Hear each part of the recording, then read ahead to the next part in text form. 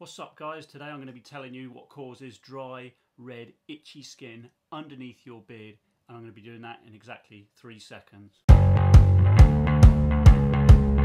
Welcome back, my name is Jamie Cox, owner and founder of OP's Beard Co, and today I'm going to tell you what causes red, itchy, dry skin underneath your beard. Now, many people misdiagnose what actually causes it, and I see some terrible advice flying around. And the most common piece of terrible advice that I see is to use beard oil if you've got dry, itchy, red skin. And that's wrong. And I'm going to tell you the reason it's wrong. The reason that's wrong is because you're suffering from Putzosporum folliculitis.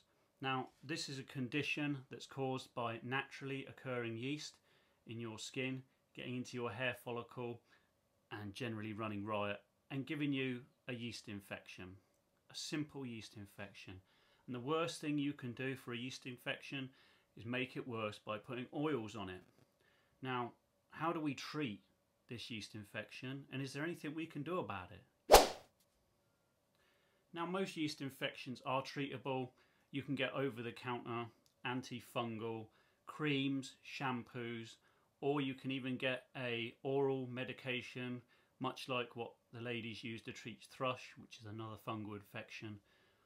Most fungal infections and yeast infections, shall I say, should clear up naturally if you just lay off products. Just make sure you're washing your skin, and most importantly, make sure you're drying your skin properly. Giving a warm, damp environment creates a lot of fungal activity within your skin, and that's pretty much going to give you more problems. But where the hell does it come from, and is it something that I can get rid of completely? Now, this is a benign but pretty challenging issue that you can have with your skin, but once you make sure you've got the right things to sort it out, it should be easy to keep on top of. It's also massively important that you don't misdiagnose it with acne. The difference between the two is that with acne, you don't get blackheads and you don't get whiteheads. So if you've got blackheads or whiteheads, then this is the issue you're suffering from.